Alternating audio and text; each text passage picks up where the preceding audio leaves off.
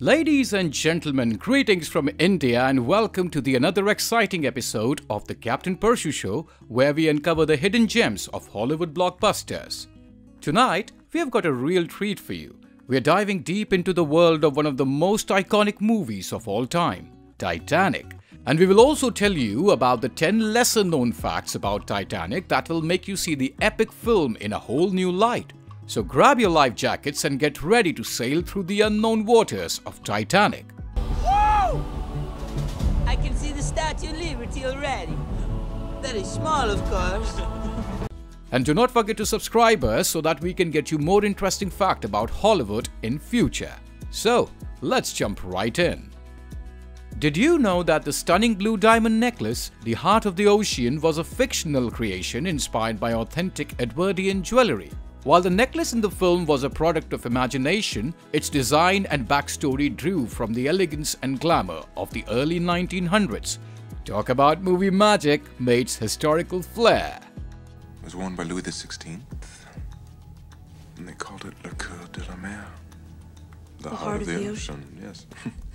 Can you imagine anyone else but Leo and Kate playing Jack and Rose? Well, believe it or not, the casting process was a roller coaster for near misses and last-minute decisions. Before Leonardo and KateWinslet were cast, big names like Matthew McConaughey and Gwyneth Paltrow were considered for the lead roles. Can you imagine Matthew saying, "I'll never let you go. Alright, alright, alright."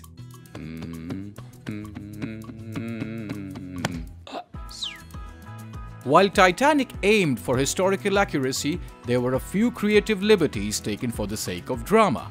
For example, the love story of Rose and Jack was completely fictional, and some of the characters were composites of real people.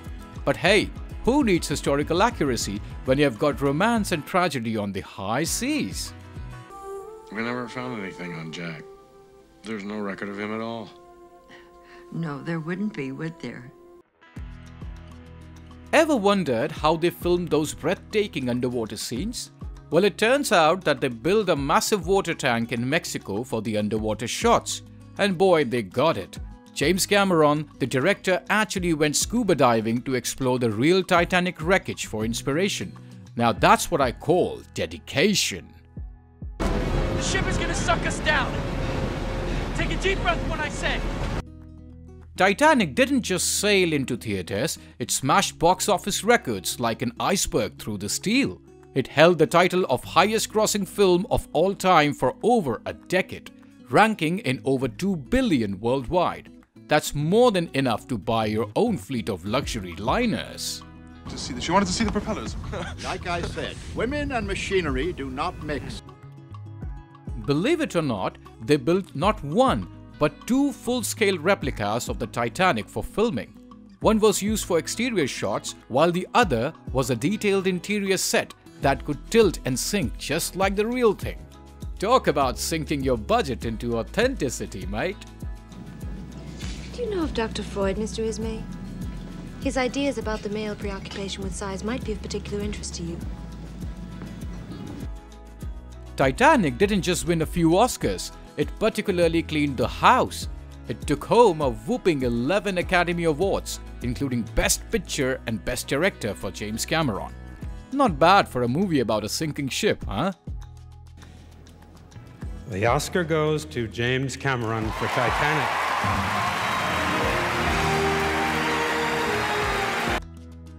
Titanic is full of Easter eggs and hidden details that you might have missed.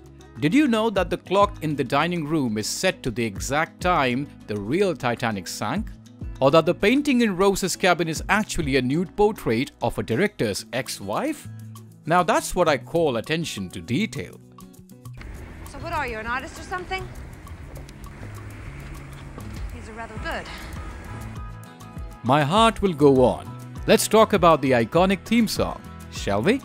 My Heart Will Go On by Celine Dion became synonymous with Titanic.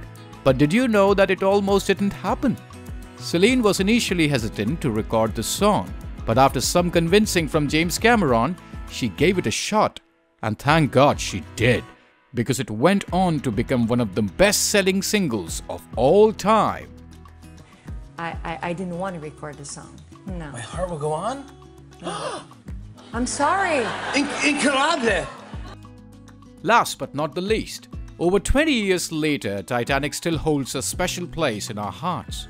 Its impact on cinema and pop culture is undeniable, and its legacy continues to inspire filmmakers and audiences alike. So here's to Titanic, the ship that sailed into our hearts and never let go. I'll never let go. I promise. And there you have it, folks. 10 unknown facts about Titanic that will make you want to shout, "I'm flying, Jack!" from the nearest mountaintop. It's one of those movies from which any filmmaker can learn so much about movie making. So thank you for joining us tonight on the Captain Parshu Show, ladies and gentlemen. And until next time, stay safe, stay curious, and never let go of your dreams. This is Captain Parshu signing off.